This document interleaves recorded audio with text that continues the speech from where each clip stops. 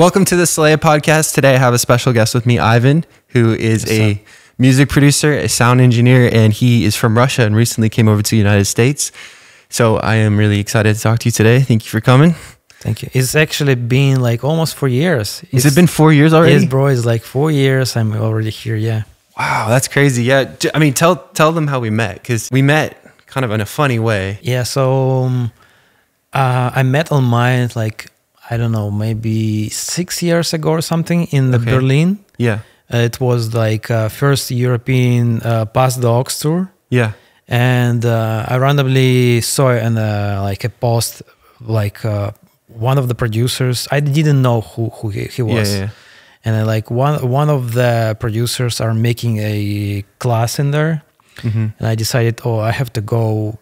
He made Berlin and London. And Berlin was like 2 hours flight for me. So I decided, yeah, let's do it. Let's do it. So I went there. I met a bunch of super talented producers and they're like from Europe. I met Q Beats. I don't even remember like most of the producers, but they're like huge, big names producers. Right. And I started making relationship with them, start making beats. I knew who mine was. And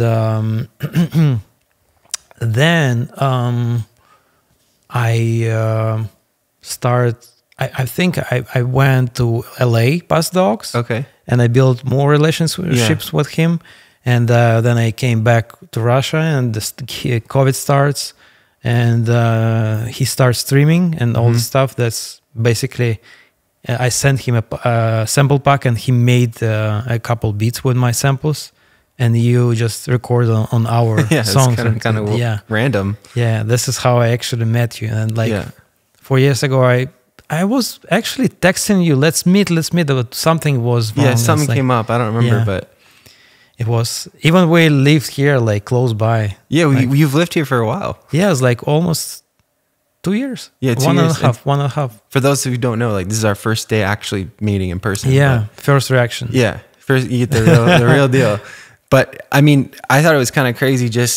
So I've met from Illmind streams so far. I've met you, and then I don't know if you remember Cap Kid. He was also in the stream. He's come here. He's visited here like twice so far.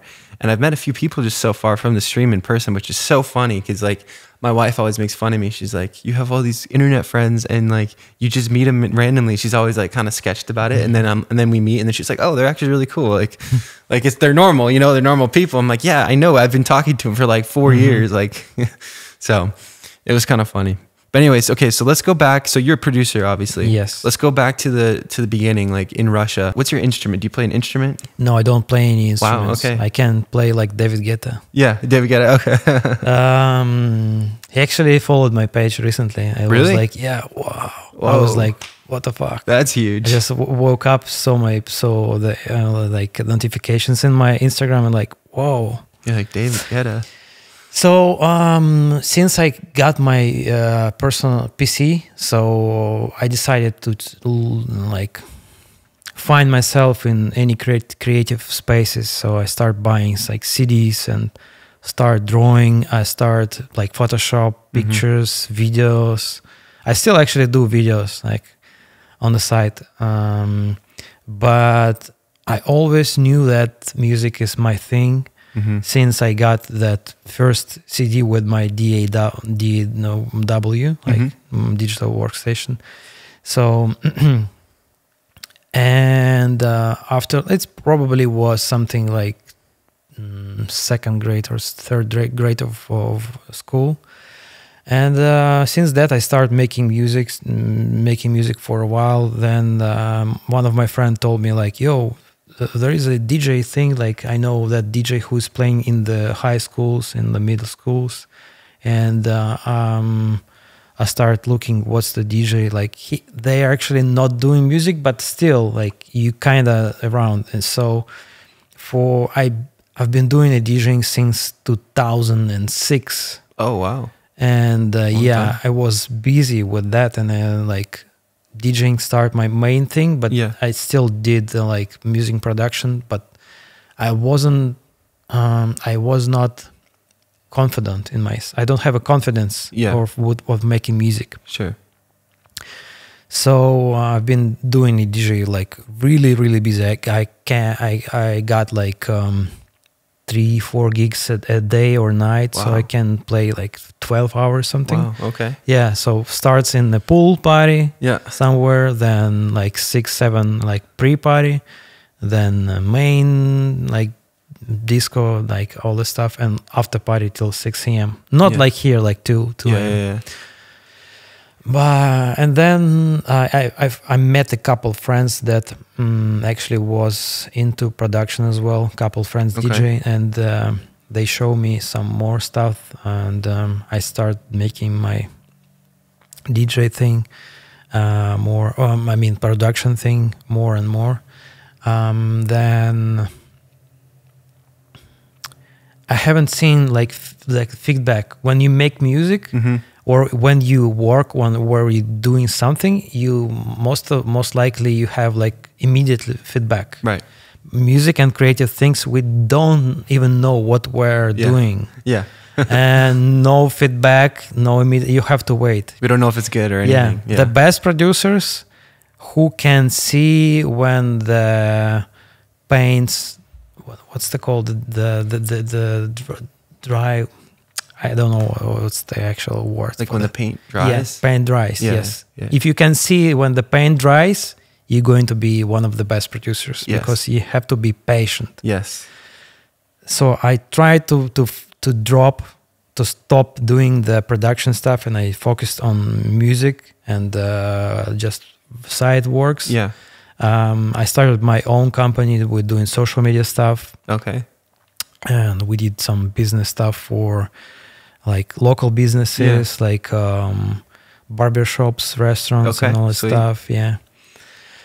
A bunch of different, even nails, like dentistry, doctors, anything. Yeah. So I decided on making money first. And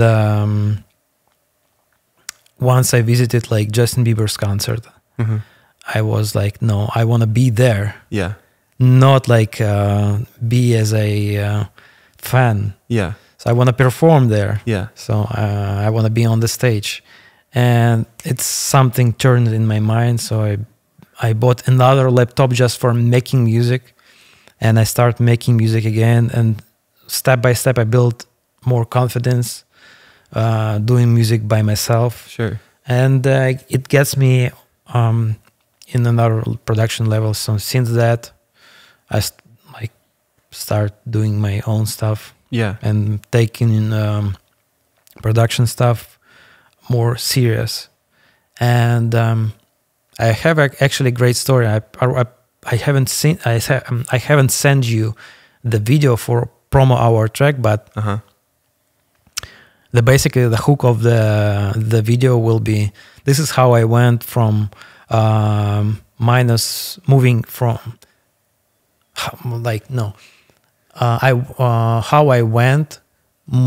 how I went moving United States with minus $40,000 and pregnant wife during the COVID. Wow. So this is the hook. So I met my wife in airport of San Francisco. Really? Yeah. Is your wife American? No, she's Russian. Oh, she's Russian yeah, too. she's from St. P. So Okay. we flew at the same flight, at the same airplane for 15-16 hours together. Really? So then it was like St. Petersburg, Russia, Finland, Helsinki, San Francisco. And we met in San Francisco and we flew in Los Angeles. And so you met her in the airport, yeah. And then you married her. Yeah. That's crazy.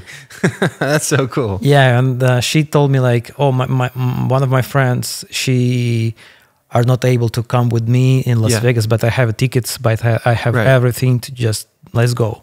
Yeah. So we went to, we spent one day in LA. Next day, we went to Hollywood Hills, do some regular tourist stuff. Sure. The same day we flew Las Vegas. Next day we spent an amazing day in Las Vegas. Yeah. Then I went back and visit Chris Brown concert in Anaheim. Yeah. So on and on is like when the trip ends, we came back to Russia. and it was right before the COVID starts. Then we went to Miami, like New York, Miami, just for visiting. We start dating immediately when we went back. We start dating together. Yeah. So we decided to have a short trip, and during that visit, and the second visit in the United States, I met Ilmait already in person. I did a personal class for him. Wow. I teach him how to I do some classes for how to make content on your iPhone. So I did a content class for him. Yeah.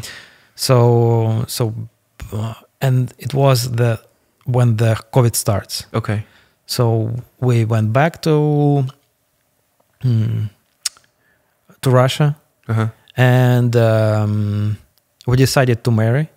I already told you, I feel that you are my person I want to marry. It was something like that. Yeah. And we planned the baby, all that's like regular family shit, you know. And we decided to deliver our baby. She became pregnant in the COVID starts in February, something like that. And we decided to deliver our baby in the United States. It was something like October. Okay. So it's like almost a year later, right? Yeah. It was a peak of the COVID, I think. Decided to deliver baby here. So we came here for medical services and all the stuff. After a few months, like 3-4 months, we decided, let's just chase my dream. Yeah. And she supported me, and we decided to stay here. Wow. We delivered baby.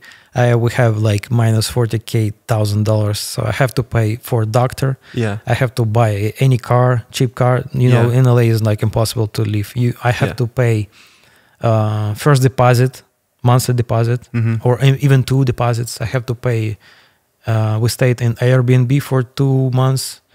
I have to pay the biggest check was to pay immigration lawyer. Okay. Yeah. So I spent $9,000 just for her services. Really?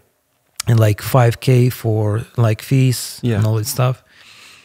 So this is how I start. Wow, now you're here. Now I'm here. Yeah, I started.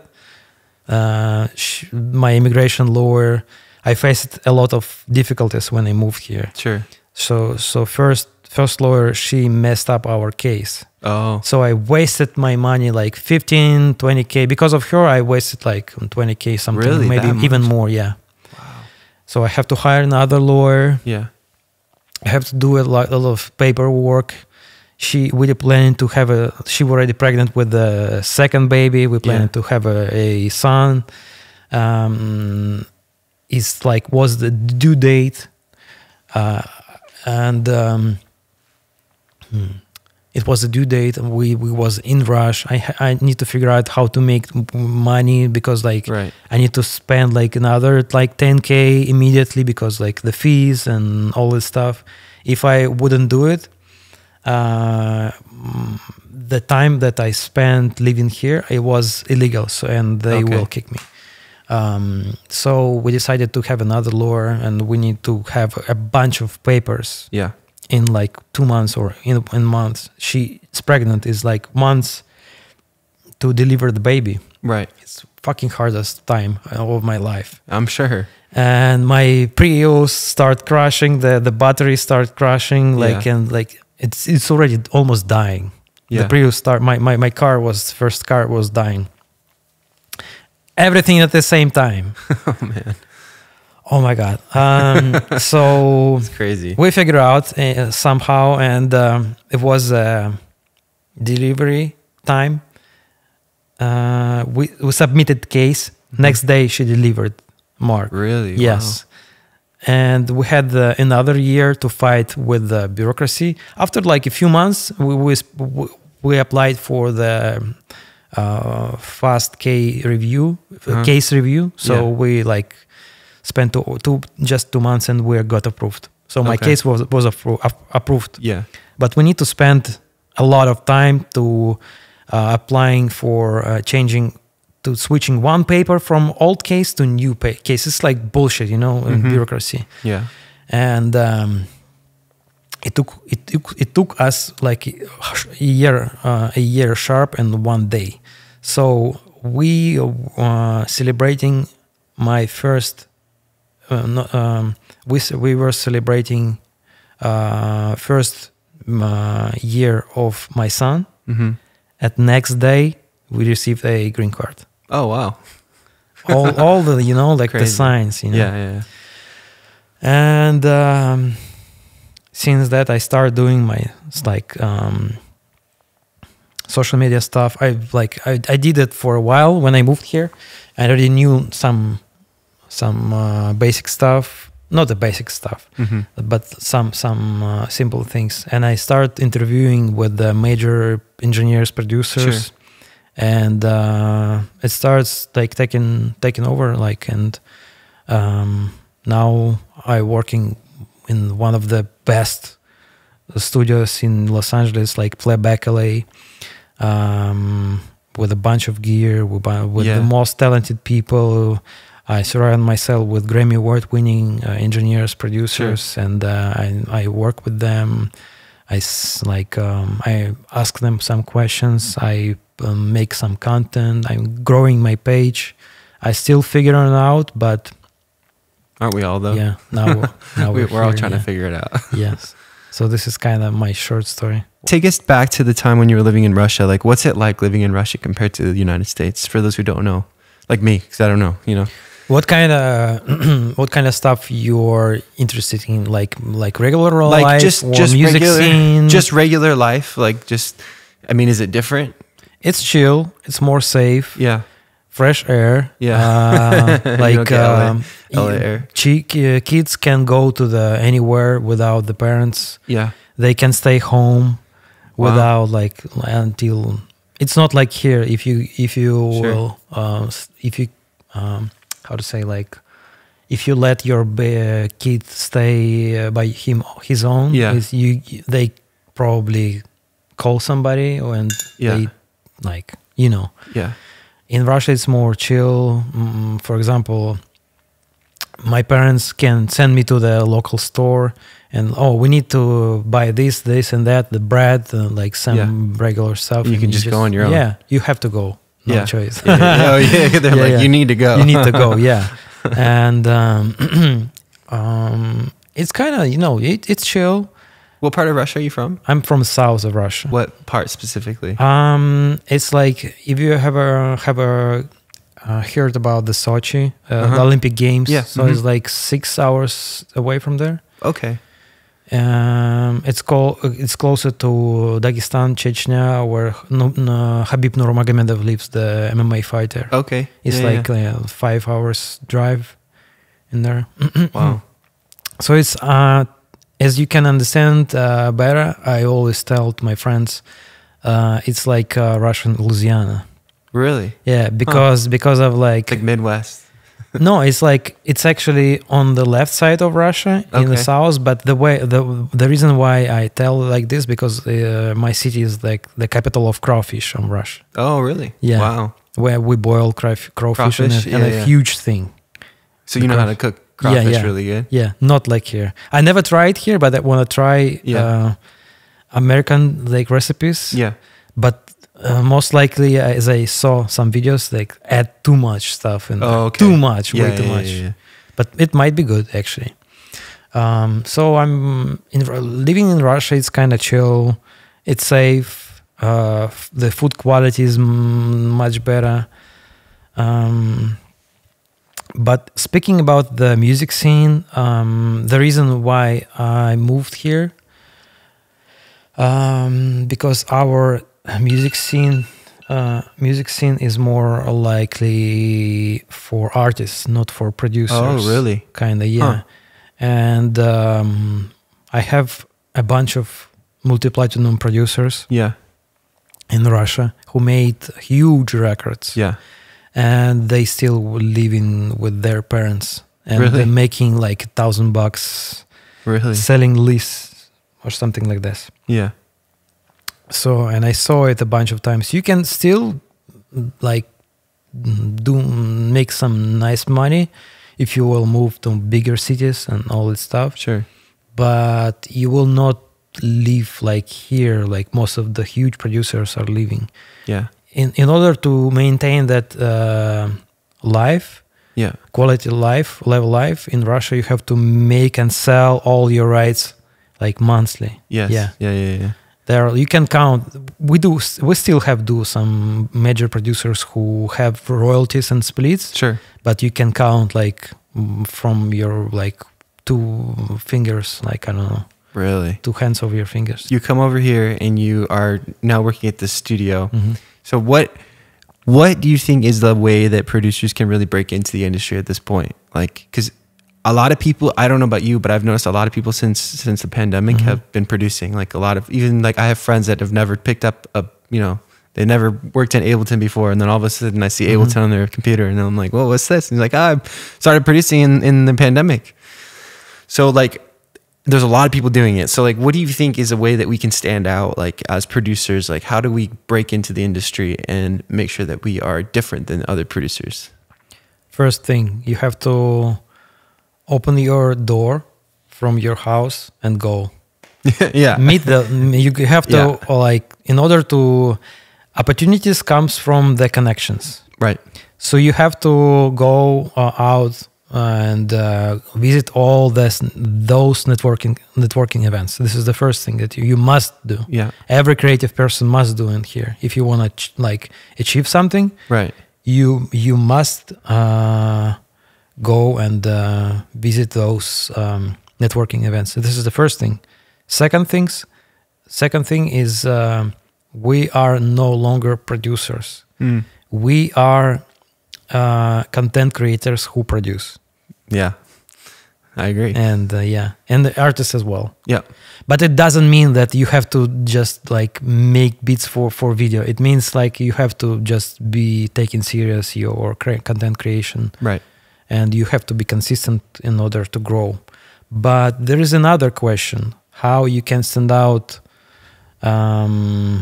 making content, because like those tutorials and singing, all this stuff is kind of boring. Right. So you have to find your own niche and the way, the delivery, how you make your content. So sure, this is 2 things that you have to do to achieve something at least. Yeah.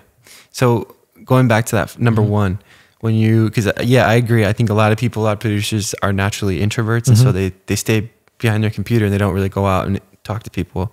So like, where should they go? Like, how do you meet people like in the industry? Like, should you go to studios? Should you go to like concerts? Should you go to, if you have a friend that works at a studio, maybe hit them up? Like, what if someone is a producer and they want to like start making those connections? Like, what's the first way to do that? Use internet, Google. Okay. Google.com. But seriously, you have to follow your favorite people, favorite producers, engineers. And most likely, most of them are posting something like events like Illmind do Past Docs. Yeah. Have you ever been in Past Docs? I've never been to Past Docs. I gotta go. Yeah, you must go. But he's stopped doing this. He's just making online stuff. But still, you can go online as well. Sure. And just follow on Instagram or social media people who you like.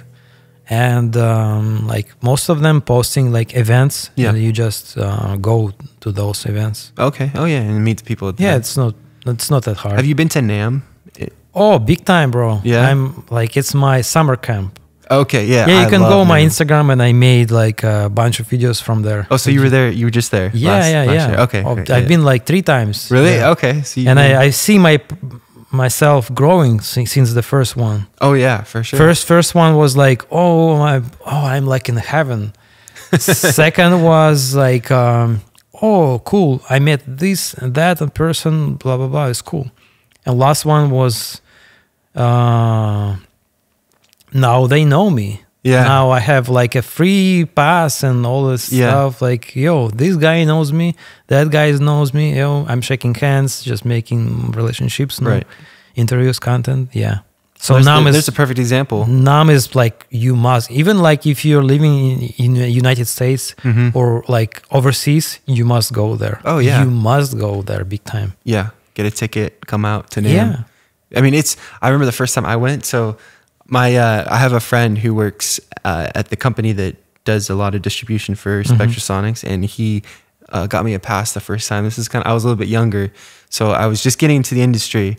And I remember going and walking in that main room and just seeing like the endless amounts of just gear. And I was just like in heaven. I was just like, what in the world is this? And then you go upstairs and you got all the pianos and you got people playing pianos. It was just, I mean, it's an experience to go to. And then of course you go down to like the engineering spot and you got like people like Ali and, you know, you have like, what is it, Young Guru, and you know, you have all of these legends, right? Like that are just coming in and just talking about all of this stuff that they've been doing and all of you can ask them questions. Like I remember, you probably were there and we just probably didn't know it, but I remember watching Jason Joshua and Dave Pensato talking back and forth, and Boy Wonder, like all three of them were just talking and like explaining how they mix and how they find artists and how they turned it into a career, which is like priceless.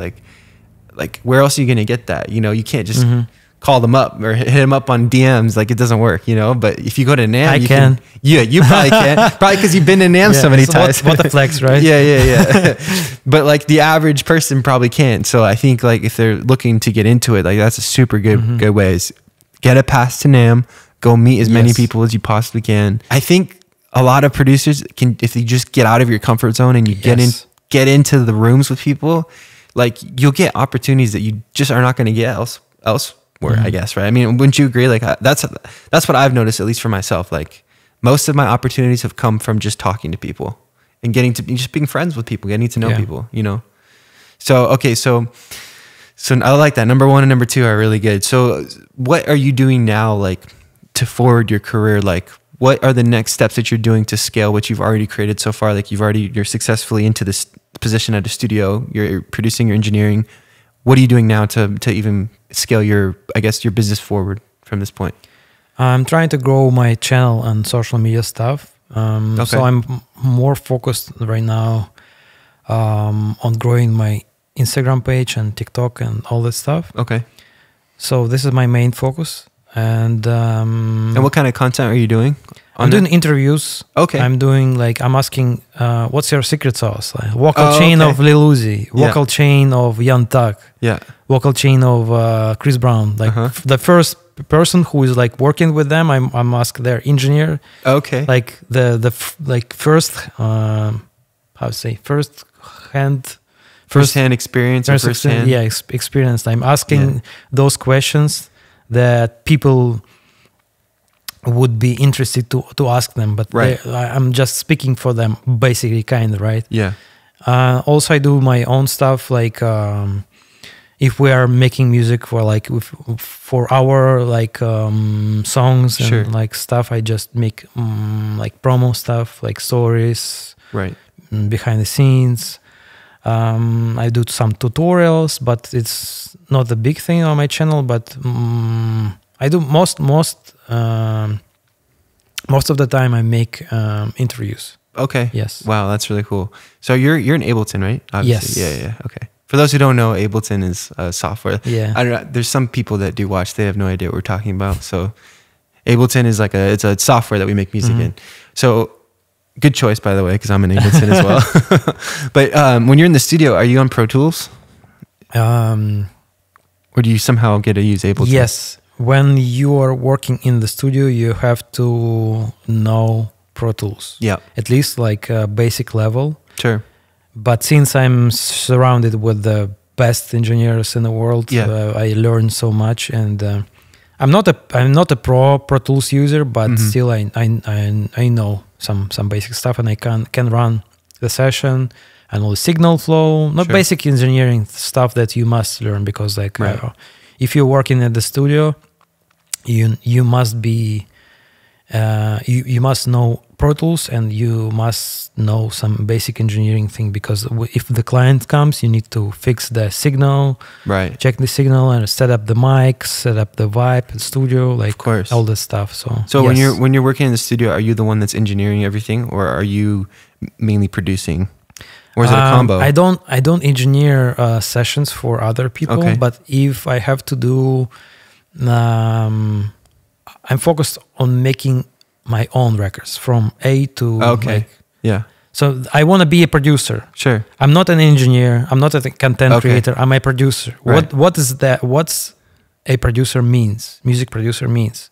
You have to know how to make music somehow. You have to know how to record. You have to know how to make content. You have to know how to promote people, marketing. Yeah. You should know a little bit about songwriting. Right.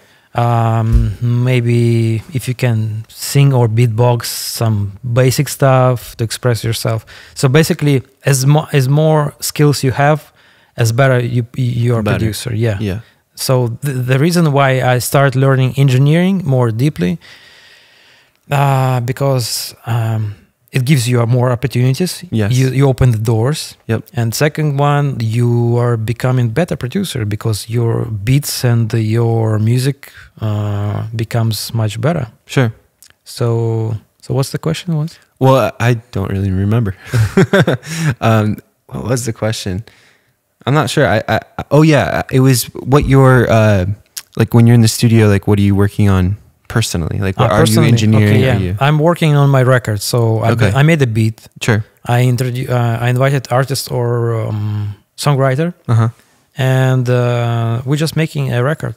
Okay. Wow. This is like my main focus, because if you send beats or samples to someone, it's kind of cool. Yeah. It can work with introvert people, like I'm introvert. I'm big time introvert. Are you really? I'm scary to go out and to talk to people. Sure. I'm scary and nervous doing the podcast because I'm not a talking guy, especially when a horrible accent and like. No, your accent's fine. I'm shy, you know. You speak very good English. Thank you. I wish people will understand my English. So basically, like, if you're doing something like sending beats or like sending samples, you're relying on somebody. But once you started recording, once you're responsible for the process from almost A to Z, you now relying on yourself. Or there are still something like stars and align. suns line, stars, something like this. Still, you depends on something, but you skip the most of the. Like it's kind of shortcut. Kind of shortcut. Because you're in the studio. It's not a shortcut, artists. but like shortcut, like because you're skipping those steps that you don't have to wait for and rely on other people. Right. So this is kind of the reason why I want to be a producer. Sure. Producer, not just beat maker. Yes.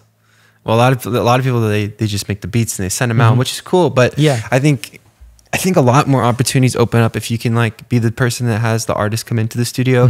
You can write the music with them, you produce with them, you engineer them. Like if you can do everything with the tools that you have, I think it sets you apart. I've noticed that. Like I've noticed people have come to me just because like I've offered that service. It's like come to the studio and record, but like you don't need to hire an engineer because I'll be your engineer. You don't need to hire a producer. I'll help you produce everything. I'll help you do everything. And I've gotten a lot of opportunities just from that alone. So I think you're onto something there. Like that's like a big thing. A lot of producers, I don't think, like how many people do you know that just like make beats, which is fine, but like that's all they do, you know? And they don't know how to necessarily interact with an artist in a studio like that. That's huge too. I don't know if you've noticed that. I'm sure you have because you've engineered and you've produced for artists and stuff, but even just the way that you communicate with an artist is huge, and like making them feel accepted in the area and the vibe of the whole studio, and how you communicate. Like I remember when I first started engineering a few artists, and they'd come in and they would do like vocal takes that maybe I didn't think were very good. And I'm like there's like an option. You could be like, man, that's horrible. Do it better, you know, but you're going to offend the artist and they're never going to want to work with you again. And you don't want to be a mean dude, you know? So I remember like just thinking about how could I make it the best experience for the artist? And I remember I read Dave Pensato. He has a book on engineering. I'm sure you've seen it, but he talks about how to communicate with an artist in a session, which I didn't really think about much until I read that. And he was just talking about how everything is to make the artist as comfortable as possible. And I started to implement that into my sessions, and I noticed like we were able to get better recordings than we ever got before. Just from me, the way that I communicated with the artist, you know, which I'm sure you're familiar with, you know, big time. And it makes a big difference. So do you want to talk plugins? Like plugins what? Yeah. Do you want to, like, we can talk, like I have some questions about plugins if you want to go into that. So, so what's your favorite saturator plugin? The first thing that comes to my mind is like Decapitator. Oh yeah. So sound toys. Yep. Second thing that comes to my mind is Saturn, but I don't know why. I'm not using it very frequently. I need to still figure out how to like use it better, but still, it's a good plugin. And third thing is not kind of saturation plugin directly, but it's kind of coloring EQ. It's still saturation, right? It's like Ruby from Acoustica. Okay, yeah. It's like it's emulation of DW Fern. Okay, yeah. 85. It's like most of the top engineers using this unit for their records, and Chris Brown, Tizio using this. Okay. Baines using this one. I don't know, like name me almost the top 10 engineers that all using this. And as like the plugin emulation is incredible. You can boost. Who makes it? Acoustica. Okay. Acoustica. Yeah. And another plugin from almost the same emulation of the same company, but it's like a very fresh plugin. VLC, Hazelrig Industries. Okay. It's the same company. It's just two guys in Sacramento or somewhere. They're just making handmade every unit. Oh, really? And they like super like Bieber's records on this stuff. Is it a physical unit? Physical unit. Oh, but they just made an emulation plugin. Oh, wow. Mixwave VLC, Hazelrig Industries. Okay. This is a new plugin, and they just make a recreation that sounds like 80%, something very close to the original one. We have those in our studio. Wow. You're going to have to send me that. I want to see that one. Yeah, it's cool. It's like on discount right now. It's like 99. Okay, cool. But I might have more discounts later after their resale. Right. So what's your favorite EQ plugin then? And I'm sure, because obviously EQ, that's such a big question, because there's so many different EQs for different types of work that you're doing. But let's say you just had to pick one EQ, and that was like the one EQ you could only pick. Like, what would it be? And why? I hate to say it, but Pro Q3. Yeah, of course. But I'm big fan of the stock Ableton plugin. Ableton. Really? Yeah. The EQ8? Yeah. Yeah. But only thing I realized, it was on my mastering chain first. I just cut the below the 30. Yeah. And then I just made an A/B with the Pro Q3. I'm not recommending using this stock plugin on master or something like major thing. It's like a huge difference. You can even hear, and if you're even not prepared, you can hear the difference between the EQ8 and then the Pro Q3. Yes, actually, yeah. But I'm a big fan of Ableton stock. EQ. There's so many good plugins in Ableton. Have you most of them? Have you dove into Roar yet? The Roar plugin. So it's in Ableton 12, the new edition that came out. I love it. It's a distortion saturation. There's lots of different like modes. Like you got like soft clipping and hard clipping and diode, and like you can change a bunch of different settings basically to make the most insane sounds. Love that plugin. It's like my new favorite, and it's a stock Ableton plugin. A lot of people hate on plugins that are stock, but like who was it? Was it Odessa? Didn't they made like all of their stuff with just stock plugins? Skrillex. Yeah, Skrillex too. He does he's in Ableton. So like, yeah, I mean, I just think a lot of people, they hate on stock plugins, but there's some really good stock plugins. I actually never heard like people hating on the Ableton stock plugins. Oh, really? I don't know. Yeah. Wow. I mean, they're good. Yeah, the Ableton really is great. Yeah. Yeah. I love, what's your favorite Ableton stock plugin? And obviously, it I think depends. utility. Yeah, utility. Yeah, me too. I use on the mono mode. Okay. The EQ. Yeah. So Yeah, it's got the mono button. It has the volume control. It's got you can invert phase, right? yeah. I use it on, in fact, on, you know, Sampler. Simpler. Yeah. Sampler or sampler? Simpler, both. Yeah.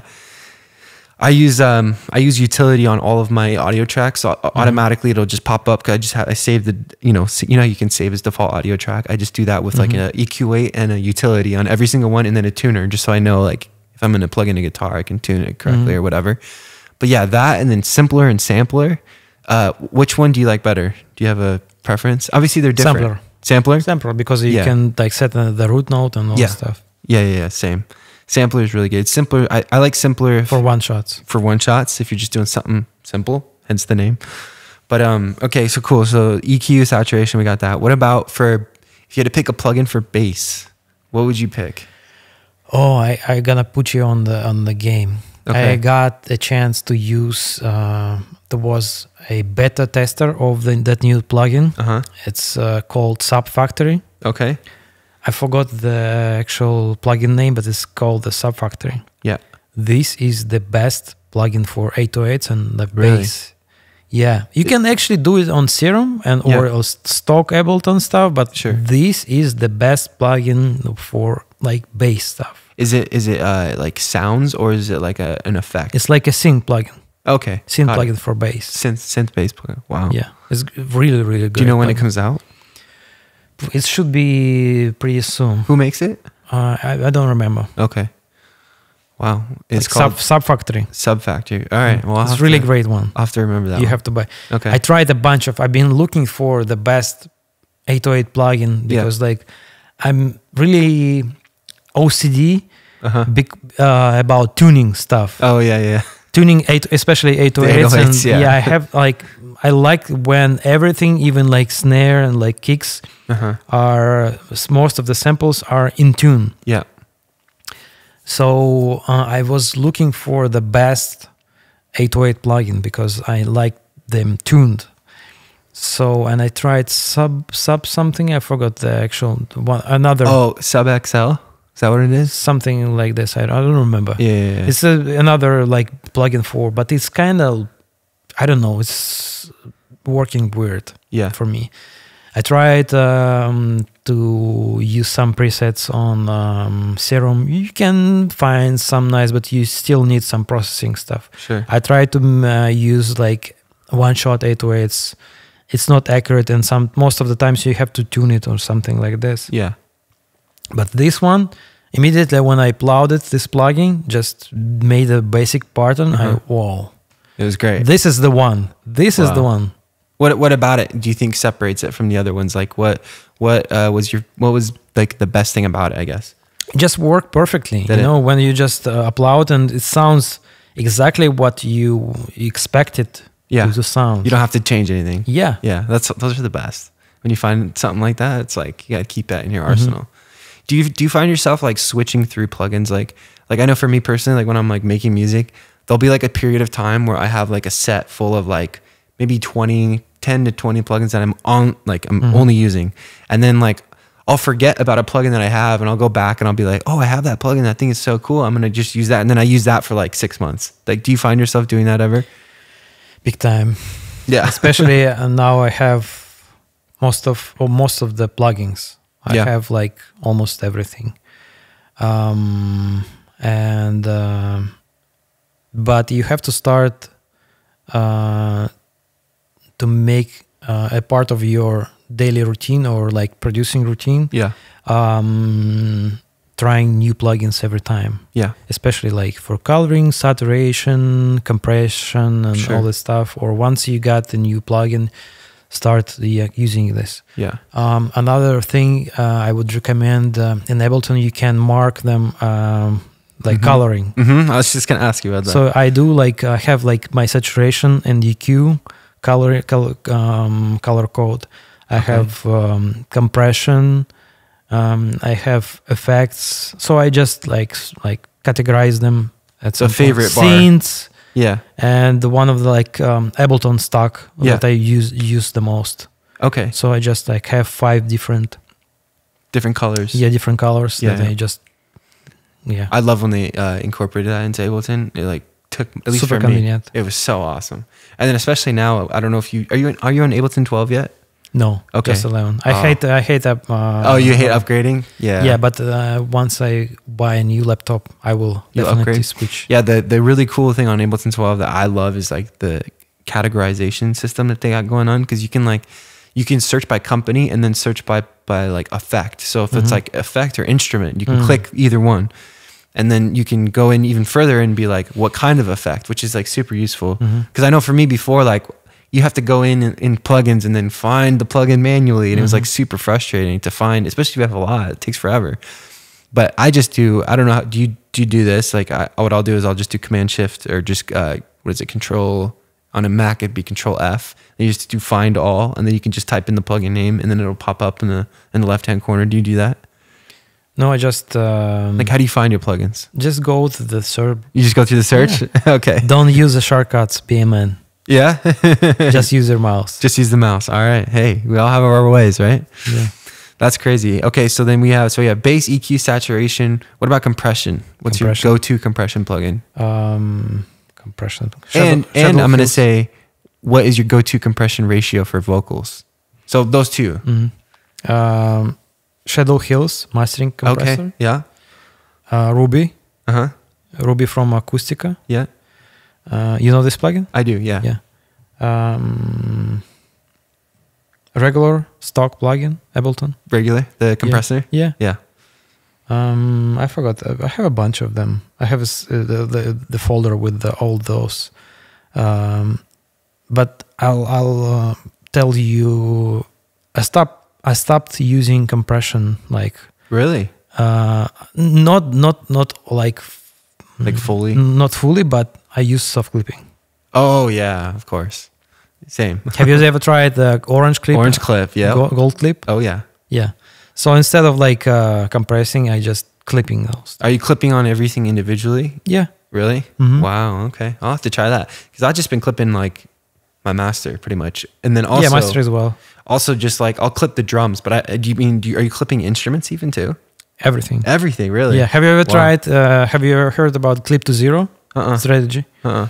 So basically, if you want to make your mix loud as much as possible, especially if you are making EDM, so just put soft clipper on almost every track. Yeah. Don't go too hard, but just clip just a little bit and everywhere. How much are you clipping, would you say? Like how? I don't know, 1 dB something. Oh, so it's very little. But just go to like, it should touch almost the zero. Sure. So it's easy for you to like make levels. Okay, yeah. So just clip to zero, almost everything. Don't clip too much because otherwise it's going to be squashed. Like, Right. Sounds weird, but instead of compression, I just use soft clipping. Okay. Yeah, I don't blame you. Soft clipping has been so cool. It's like Orange Clip. When I got that plugin, I was like, man, this. Do you know what's the Orange Clip? Yeah, it's modeling FL, right? Yeah. The soft clipper in FL. Yeah. I mean, I remember at NAMM, Jason Joshua talking about. He's like, I get mixes from FL and they just sound way louder than other DAWs for some reason. And he even said the same with Ableton, but I think now, especially now we have Orange Clip, like you can pretty much replicate it in any DAW. It's 1-to-1. It's like the same. Sounds the same. Yeah. Yeah. Yeah. Which is amazing. So I've been totally on that since it came out. It only came out like a month ago, 2 months ago, whatever it is. But that, and then do you use the God Particle? Oh yeah. I love that plugin. Yeah. So good. And then, I mean, anything that, honestly, I'm a big fan of Cradle Audio. I love, I don't know if do you know Lewis Bell? Yes. So his plugin, The Spirit, which is really good. I use that on vocals all the time. Yeah, I want to try this one. That one's really good. Especially, that one is good if you don't have like the money for like a lot of plugins and you just want one plugin to make your vocals sound like pretty okay, like pretty good. Like for example, like when I record on these mics, which I don't do very often, but sometimes I will, I'll put that plugin on. It's actually legendary mic. It's a legendary mic, yeah. I mean, Michael Jackson, right? I mean, everybody. Young Thug, yeah. I mean, The Weeknd, everybody records on this mic. But I put that on there and it's just already ready to go. It's just perfect. So yeah, I love those plugins. Do you crank it on 200? Of course. Yeah. Sometimes. I like to keep it more like closer to 100. It just depends. Yeah. You know, but you're talking about God particle, right? Yeah. Yeah. No, I don't like going all the way up to 200 because I think for me personally, it's just a little bit too much. But I mean, I'll go down to 80 to 100 usually is where I keep it. And then I like to, do you use the limiter in there or do you not? Limiter where? In the God particle? Because there's like a limiter on the right side of it. Not really, no. Not Just really? for saturation. Just for saturation, yeah. And then the EQ is cool how you can like tune it to Jason's curve. Usually I just use the main You just do the big knob, right? Yeah. It sounds great. That sounds great for you. Do you use, so on your master, what are you using for clipping? Is it orange clip? Yes, I like orange clip. Do you use T-Rax at all? I used to use T-Rex. You did? Okay. I used to use T-Rex clipper, but after orange clip came out, They replaced it. yeah, I replaced it. Yeah. It's still great clipper, but Yeah. So when you're clipping your master, how much are you clipping? just like, I don't know, a couple dBs. Couple not dBs? That, yeah, Okay. 1 dB, Yeah. not that too much. You know, Yeah. I'm the safe producer. I'm a safe Okay. Yeah, mixer because like even I do like something compression on mastering or whatever I compress. I usually, if they have like dry wet knob, Yeah. I usually do it like 80%. 80% dry? Yeah, Okay. 80%. So when you're clipping then, are you No, going? like 80% wet. Oh, 80% wet? Yes. Okay. So I leave like 20% to make it safe and like not Okay. over compressed. Sometimes I see what your you're saying. ears are like overwhelmed and you might not hear something. Yeah. Even though you do A/B, you might be tired. So I usually do like 80% sometimes. Sure.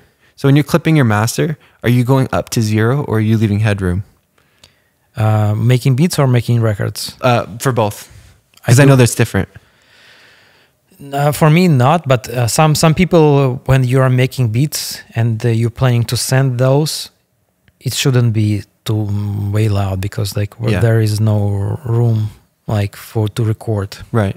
But Let's say on a record where you're like you have vocals and you're actually it's like -8 LFUF. okay. Oh, so you're going up. Yeah, High. 9, 8, 10. Yeah. Wow. So you don't even use a limiter at all? I use limiter after. Oh, you do after? Yeah, just 1 dB as well. Oh, 1 dB. Okay, so most of your volume though is coming from the clipper, right? I do. I have a so my mastering chain is EQ, so I cut lows like under 30. Then utility, so I make mono, everything mono before 150. Then Really? Huh. yeah, then I use soothe. So I do soothe like 80%. There is a preset Eurovision or something like that. Okay. Yeah. Or like something Grammy, something like this. And I just, it's my starting point. I tweak that and I usually use like on 80%. Then I do isotope imager. I do widening on some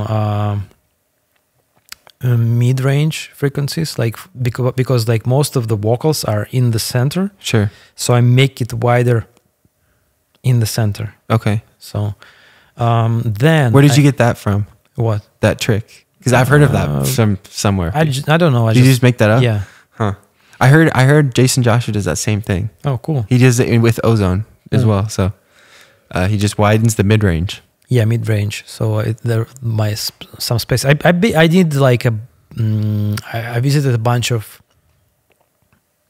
huge engineers who are making their classes. So Okay. So you picked it up from somewhere. Might be. Yeah.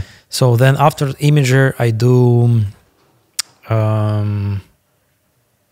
compression, I guess. It's like a Shadow Hills compressor. Okay. I just made a couple dBs compression, maybe 2 dBs, not that much, and still leave it like 80%. Sure. So it's not over compressed. I just need a little bit glue on master. And usually when you make too much compression on your mastering, it takes your low end. So, yeah. So after the compression, you need to compensate that. So I usually use some saturation plugins or coloring. Okay. It could be a Ruby from Acustica, or I love Fresh Air. Yeah. I love From Slate. Yeah, from Slate. Yeah. I add some 20% in there. Then I add some MegaQ. Oh, MegaQ. It's my secret sauce. Is it the high end? Yeah, the 40K. Yeah, like fresh air. Yeah. I mean air, just air. Then I use Match EQ, you know, from Isotope. Oh, Match. Oh, yeah. Match EQ. Yeah. Oh, is it Magic or Match? MATCH. Match. I don't think I know that. This is the secret sauce, bro. Is it really? Yes, I'll tell you how I'm using it. Okay, so, I've not used this before. So most of the songs are mixed and mastered. Most of the pop songs are used to mix and master. We're using the pink noise. Michael Jackson, Britney Spears, all the Max Martin, most of the Max Martin stuff, using the pink noise, the wave shape. Really? In the Magic EQ, there are a bunch of profiles, but I like using this as a reference. Yeah. So I analyze. You can press the analyze button. Sure. It analyzes the whole spectrum of your song, and it tries to match your EQ spectrum to the pink noise. Oh, and usually I see the deep between like 5-6K, and then this is a sign for me. So I go back to my mix. I go directly to like drums or like melody, vocals, and I add those 5K. Here I can, for example, for drums, I do like add something in there. So I add something. Sure. I go back. I reanalyze the wave shape of the. Then I see, okay, I still have the deep. I need to add some 10K. So I might go to. Just on mastering, I just might go to Mega Q and I just boost 10K, right, or any coloring. Yeah. And now my wave shape is almost matching the pink noise. And now it's like perfect balance. Wow. Then after that I go soft clipper and then limiter. Okay. What limiter do you use? L2. L2? Okay. The Q. Fab filter. Fab filter, Yeah. Okay, so you got a big master chain then. That's kinda. pretty. But I do like a little by a little, you know. Right.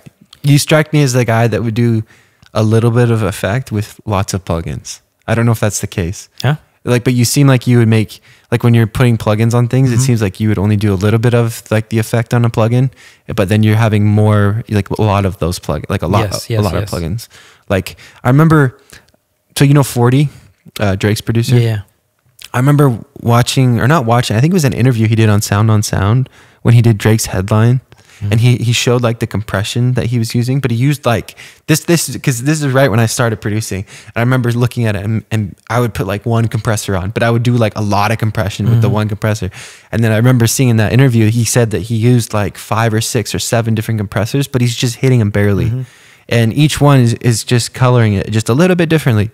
And I remember once I started to do that, like just a little bit of an effect rather than a lot of an effect, and using multiple plugins to do that, it just took my production to a different level. So you kind of strike me as a guy like that would do that, where you have just you're kind of more conservative with your effects, but then like you add them up over time, if that makes sense. I don't know if I'm making any sense. Use as more effects as you can be a man. Yeah, exactly. Joke. Yeah. Yeah, more is better. Use as many. More is better. Yeah. On an 808 maybe. Yeah. But well, cool. Is there anything else that you would want to discuss, like before we wrap up? Top 3 favorite plugins? Top 3. Okay. I just thought of this today. I have a new one. Have you heard of Silo by I think it's Unfiltered Audio? So so I don't know if you know, like, do you know what a silo is, like in English? It's like one of those big, huge things that they put grain in, or like when, like the farmers, the farmers like out in the fields, they have these big, huge like metal things that they put grain inside to store. But this plugin is based on, at least from my knowledge, it's based on the acoustics of one of those. So it's like a reverb, but then there's a lot of different like LFOs and things you can do to change like the parameters of the sound. Check this out though. It is amazing. It's like for sure right now my favorite. And then I would say second is probably like we're talking just effect plugins, right? Anything. Okay, well I'm just gonna do effects because that's like a whole different other category. I love Knock. You know, Knock by Decap. Yeah. That one's just great. Decap, yeah. So that one's super good. And then the last one I would say is that I've been using lately. So I've been using a reverb from Liquid Sonics. It's called Seventh. Oh yeah, Seventh Heaven. Yeah. So it's like a emulation of the Bricasti M7, which is like, I'm sure you're familiar with that, but for those who don't know, you know, it's a reverb that. Yeah, I did a giveaway with them. Okay. Yeah. So I love that reverb for some reason on vocals. It just, to me, it sounds the best personally. I've used I would say for me, out of all the effects, I'm obsessed with reverb the most. And I love the tones of reverb. And there is a trick too, like that I've found in just the straight Valhalla plugins that you can do that I love to do on my vocal. It's just basically where you make the room really small and then you turn the decay way up, and it basically acts like a delay, but you're in a room still. So it kind of sounds like a reverb and a delay in one. It's really interesting, but those are my top 3. What about you? Pro Q1, Pro Q3, Pro Q1 and Pro Q4. Yeah, I'm joking, bro. Pro Q4. No. It's like that's not out yet. It's my I'm asking people their top 3 favorite plugins, and most of the time they're telling the Pro Q3. Is it? So I made a meme with Pro Q1, Pro Q2, Pro Q3. So I would say the first thing that comes to my mind is like a Gold Clip, okay, Gold Particle, and Ruby from Acoustica. Okay. Right now. Isn't there a plugin? Isn't Greg Wells' plugin El Rey from Acoustica? Have you seen that one? Yeah, I have it. What's the question? Like that's Greg Wells, the engineer. His plugin is from Acoustica, right? The El Rey. Do you use that one at all or no? I have it. I just recently. It's a vocal plugin though, right? Or it's compression. El Rey is like compression. Yeah, compression. Yeah. So I had this plugin recently, but yeah, I heard it's amazing. Yeah, it's amazing. I haven't used it. Yeah, it's more for coloring. Coloring, yeah. Yeah, it's compressor, but it's the people. Why people using this more because it has specific character. Okay. Like saturation and all that stuff. Yeah, I've seen a lot of engineers use that on vocals. Yeah. So I'm like really curious to try it out. I'm always like trying to figure out like vocal chains. I love vocal chains creation. Oh, check my vocal chains. I have your video. Oh yeah, you do. Yeah, I made a bunch of like Lil Uzi. I made Chris Brown. I made MGK recently. That's sweet. I'll have to check it out. Bieber's. And that's on your IG or your? Yeah, my IG. Okay, yeah. I'll have to look. Well, that's crazy. Well, is there anything else? What's your secret sauce? My secret sauce. For what? Anything. I know what your secret sauce is. I don't know what it is, but I know what I want to know about your vocal saturation thing that you got going on. You have to tell me about that. Remember that in COVID where you? Oh yeah. That's easy. That was so nice. My secret sauce. Okay, let me think here. Okay, there's a plugin. Do you ever buy plugins from like Gumroad? Like the website Gumroad? So I stopped buying. You stopped buying plugins? Yeah. So it's like a Max for Live device that I love. And what it does is, I forget what it's called, but it basically, you set it to a key command, and all of a sudden what it'll do is if you click, like, for example, I set it to 1. If I click 1, it'll pop up with a clip, a little box, and I can control the volume of any clip. I can change the warping of any type of clip. There's just all the effects that you can do. Like once you go into an actual clip, you can just do it all right there. And it saves me probably it cuts my sessions in almost half as far as the time. That's really good. Also, but as far as like vocals go, let's say secret sauce for vocals is I use the Bay 1073 emulation, which is the Neve 1073. And I can just tell you, after I got that, like everything changed. Like it brings the vocals so far forward in a mix. It just makes it stand out like way more than because I was using just like a regular interface before, which is great, and I think they can work. But the saturation that thing has, like when you push it just a little bit, it just sounds like something I've not been able to emulate with plugins. So that is probably, I would say, my secret sauce right now is just using the hardware gear. It's just, I remember just trying for years, trying to figure it out. Like, and then you use the hardware and you're like, oh, like there is a difference. Same with like synths. I've been getting into synthesizers lately. Yes. And so I just got the Prophet 10. Nice. And I remember just playing that for the first time and like just thinking like, I've never heard anything like this on a software. I mean, that's just my opinion. Maybe you know otherwise, but just the level of analog warmth that thing had, I was just like, it's it. It's like, this thing's amazing. So, yeah, what's your secret sauce? What would you say? I always telling my secret sauce is networking skills. Networking skills. Network skills. Okay, interesting. Yeah, and the building relationships. Yeah. Yeah, I was talking to my dad about that yesterday because we were having a conversation about like how to be successful in the industry. And he was just saying, he's like, the only difference between talented people that have success in the industry and ones that don't is the connections and the relationship skills that they have. And I think it's super true. I mean, it's your secret sauce. So, I mean, I think it's a big deal when you can connect to people. Like just like someone who does this really well is Illmind. I feel like he's just friends with everybody, you know, like without expecting necessarily anything from them, just being friends and then just providing value. I think is huge. Like you just want to be like the guy that everyone's like, oh yeah, I like that guy. He's cool. He's relaxed. He's chill. He's great at what he does. He's never annoying. You know, a lot of people I think too kind of come off spammy a little bit, and like no one wants to be around someone that's just constantly like, listen to my beat, listen to my music. You know, like super annoying. So you just got to be the guy that's there chilling, providing value. And I think that'll take you a long way. So I love what you said there about your secret sauce. So as we wrap up, where can people find you online? Instagram, TikTok, okay, YouTube. My handle is Ivan from R&D. Okay. That's it. Ivan from R&D. Simple enough. Yes. Is there anything else? Well, why don't we just finish with this? If you had to offer one piece of advice for somebody that's looking to get into the music industry, what would it be? Don't even try. Yeah. You will not make it. Yeah. It's not possible. Yeah. Don't do it. You should quit. You should quit. Quit before you even get in. Yes. Is that really what your advice would be? The reason why I say it like this, because like if you really want to do it, like don't listen to anyone. Just do it. Yeah.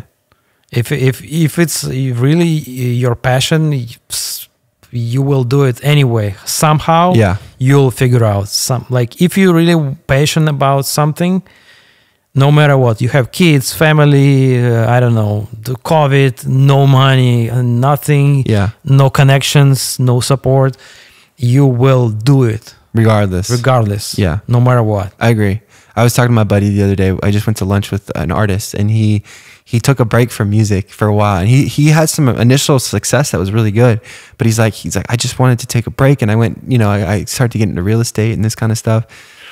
And he told me, he's like, I just couldn't stay away from music though. Like no matter how much I wanted to, it just brought me back to it. I just had to do it. Yes. So it's almost like, I think in order to do it, it almost has to be like a calling. Like it's that much, like you have to do it. Like it's something that you just can't live without, like that's how I feel, at least it has to be.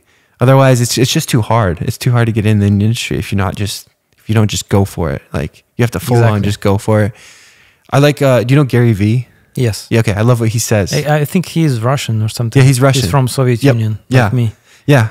I love Gary Vee. I love what he says about how he's like, put your head down and just eat dirt until you're like 35 and then look up at that point. And then just, if you have to go back to school at that point or you go get a normal job, you can get a normal job, but just absolutely just go for it because you only get one life. So it's like, that's my perspective. You get one life, you might as well just do it. Right. So yeah, man. Well, thank you for coming out, and thank you for it was super fun meeting you, obviously, and chatting, of course, about music. Like we could talk forever. Obviously, we've made records together, so we've worked on a music level before, and I'm excited. We got to definitely make some more too in the future. I want to say last thing. Yeah, let's figure out and make somehow at least 1 million streams on Spotify. There we go. I like it. This is the goal. Okay. Yeah. Let's just document it here. Yeah. Let's do it. I'm there. Let's just make it. Yeah. 1 million streams on Spotify. 1 million streams. Yes. Okay. I think that's doable. Doable. It's definitely doable.